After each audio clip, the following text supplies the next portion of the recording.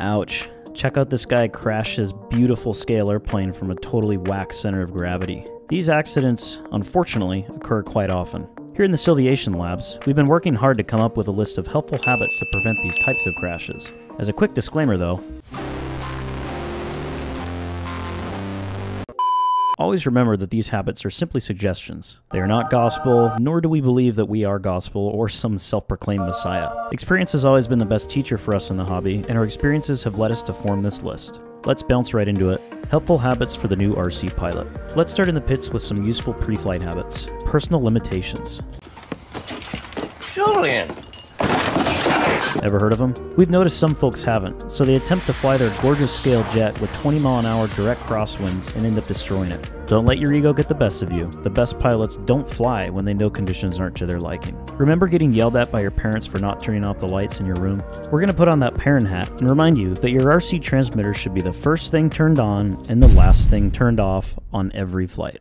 The fancy thing called failsafe should prevent your motor from spinning up in case you turn off your transmitter before your airplane, but experience has taught us not to rely on it. On that note though, make sure you do have a failsafe set up. We've found that most folks aren't even aware it exists, but it could prevent your plane from flying away and crashing into some poor bloke's house. Our next pre-flight habit is range checks. It never hurts to be 100% sure you've got a good signal to your receiver. That's quite big. Impressive. In the same way you always check your 5G hat as pinging ET. After range checks, a critical pre-flight habit is ensuring your servo reversing is correct. Don't crash because your ailerons are going the wrong way. Some pre-flight advice that we really want to push is having insurance. Be sure to join the Academy of Model Aeronautics, also known as the AMA. It'll be worth it when all money and no skill Terry destroys his B-29 and crashes into a live crowd of people. Always good to be covered, folks. The next pre-flight habit applies before any flight, but more specifically on a scratch build or kit that you're about to fly for the first time. Always look over everything with a fine-tooth comb. Full-scale builders have an FAA inspector look over everything on their plane before they fly it for the first time, so why shouldn't we do that with radio control models too? We've added a great checklist below in the description from the Marymore RC Club out in Redmond, Washington. Look it over once this video's over. Be sure to have a nice set of tools for your inspection, by the way. We've all heard the saying, the right tool for the right job. Finally, we'd argue that the most crucial pre-flight habit is checking your center of gravity, also known as the CG. A proper CG is important, but don't get all bent out of shape about it. Most RC airplanes have very forgiving CG limits. We also wanted to stress that a tail-heavy airplane does not equal a bad idea necessarily. Let's have a chat with our favorite not armchair engineer, Real Deal Woody. Tell us, Woody, why should we not be totally goody two-shoes about our CG?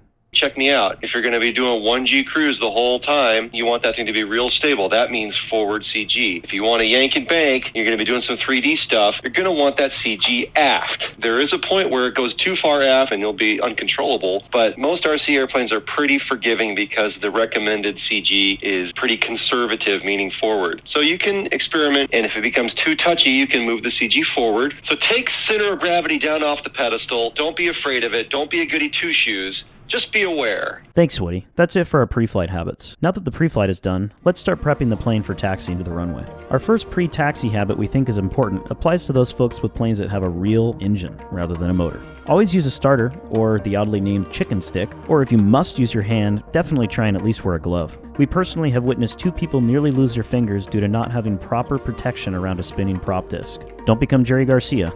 Our only other suggestions for the taxi out apply to propeller safety. If you're going to set up a new plane on the bench before going to fly it, take that prop off. You never know when it'll go live and blend your fingers better than your NutriBullet at home in the kitchen. Lastly, as with any gun addict, trigger safety is considered a second language at a firing range. In the same way, it should also be a second language at any RC field around propeller safety. Don't point your prop at anything other than open skies once she's live and prepped to taxi.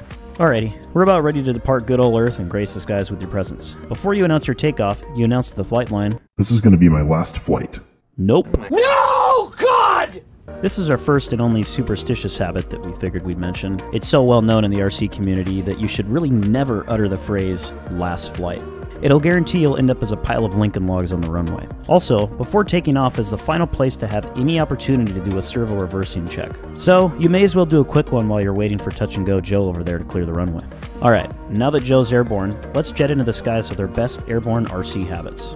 Pinching versus thumbs. This is one that isn't discussed enough in our opinion. A wise RC pilot once pointed out to us that when you try and move your stick 1 millimeter with your thumb versus pinching, you'll notice that you can be much more precise with your pinch. Try it out. See the difference? Take or leave this one, but we hope you'll see new benefits if you try it out. Our next in-flight habit is flying 3 mistakes high. We've all seen the pilot who tries a new difficult maneuver too low to the ground and ends up destroying their plane from it. Avoid the ground in the same way you avoid talking about the weather on your first date.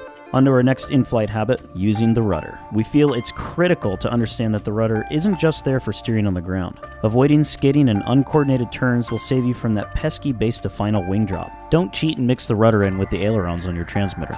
It's really important that you can use the rudder while flying by yourself and not with the help of the radio. We'll definitely go more in depth on this in a later video. The final habits we want to discuss around RC flight pertain specifically to performing a first flight on your brand new RC airplane. As with the saying, "There's always a bigger fish."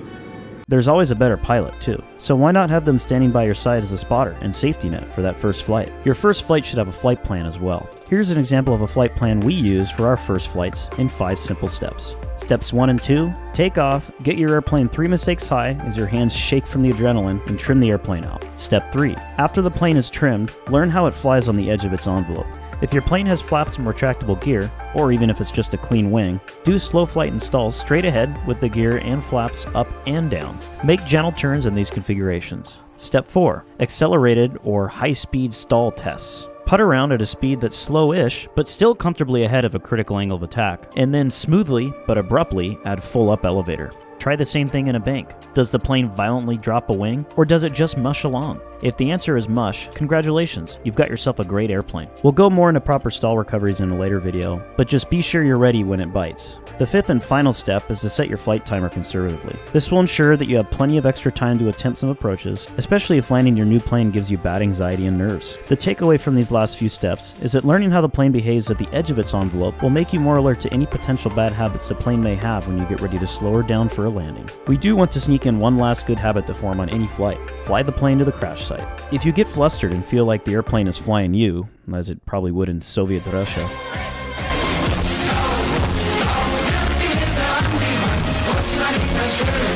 don't just throw the radio over your head and give up. Controlled crashes are much safer than uncontrolled crashes. That's it for our in-flight habit suggestions and our first flight plan tips. Let's cruise onward to good habits for setting up and performing your next landing. First, always make a stable approach. This could be an entire video in itself, but ensuring that your plane is completely configured to land, meaning your gear's down, if you have flaps, they're set, you're at a nice comfortable speed, and on a gentle and not Mount Everest steepness approach path, will virtually always guarantee that a great landing will follow your approach. This naturally leads to the next good habit, going around. There is a zero-fault go-around policy in all of aviation, full scale included. Going around proves that you have great decision-making skills, and like some of the best baseball players out there, not taking a swing at that bad pitch will save you from the walk of shame to your balled-up airplane on the runway.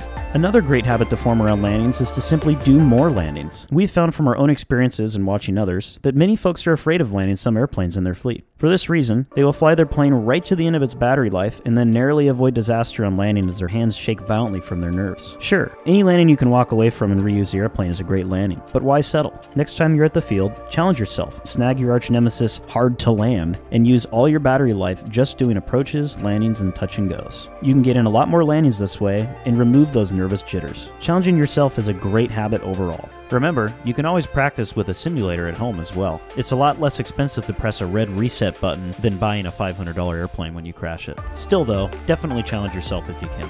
That's it for great habits to form landing an RC airplane. Let's cover 2 more phases of flight and the helpful habits that work around them. Taxiing into the pits and post-flight procedures. When taxiing in, the biggest habit we suggest you form lies in prop safety. When you're done taxiing, point your plane away from people or objects. The last thing anyone wants is a bump throttle causing a flyaway in a Grandma Jolene's chicken coop. When it comes to post-flight habits, start by ensuring safety around a prop and make it a habit to unplug your battery with the plane on the ground. This will reduce any risks around chopping your ears off Van Gogh style when you pick up your plane after you're done with your flight. Our final post-flight habit we suggest following is battery safety around lithium polymer or LiPo batteries. This is yet another topic we could go on about for hours, but to keep it simple in this video, do not leave your LiPos unattended when charging and store them safely in a LiPo-safe bag or box. While it is rare, LiPos can become volatile, and no one wants Grandma Jolene's chickens to turn into lithium, flame-broiled Chick-fil-A sandwiches. In closing, we hope that you found these suggested habits helpful. Feel free to use them as a starting point, but remember that they aren't written in stone. Different ideas on how to do things is what makes the world go around. As always, remember, everyone's smells the same. That's all we've got for this video. If you enjoyed it, we've got to pinch your transmitter and ask you to go ahead and hit the like button. Or, if you want to ensure a quality, stable approach, maybe even hit that subscribe button. Turn on alerts. We'll see you again next week with a new upload.